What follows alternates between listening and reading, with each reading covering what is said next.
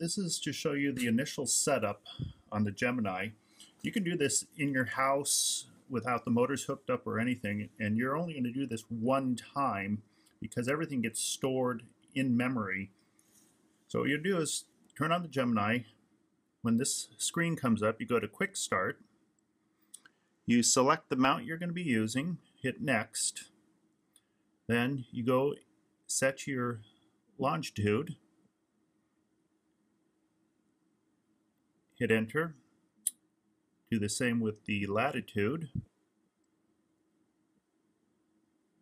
hit Enter, and then same with the time zone.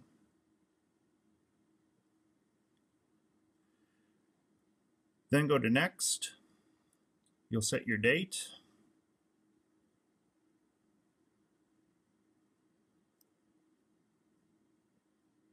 And your time.